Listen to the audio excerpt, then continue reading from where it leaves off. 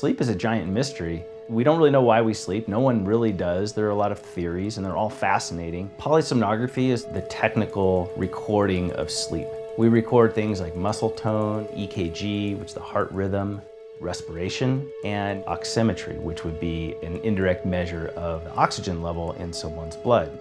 The field has really exploded over the last few decades, and so many of our students are actually offered jobs in the sleep center where they're doing their clinical rotation before they even graduate from the program.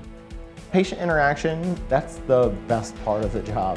So if you can kind of break the ice and make it a little more comfortable for them, it makes it easier for them to go to sleep, and then it also makes it easier for you to get your job done. But you definitely have to be a night person, and we ask students that right off the bat.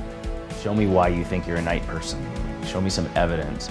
OIT offers not just a certificate, but also associate and bachelor's level degrees. So if this person wants to progress forward from just doing polysomnography at night, they're in a much better position to become a manager of a center or doing daytime work as a clinical sleep educator.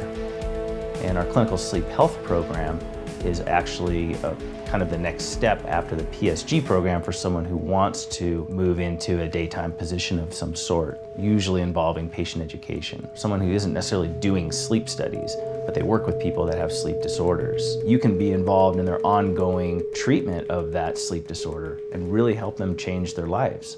And we see that all the time in this field.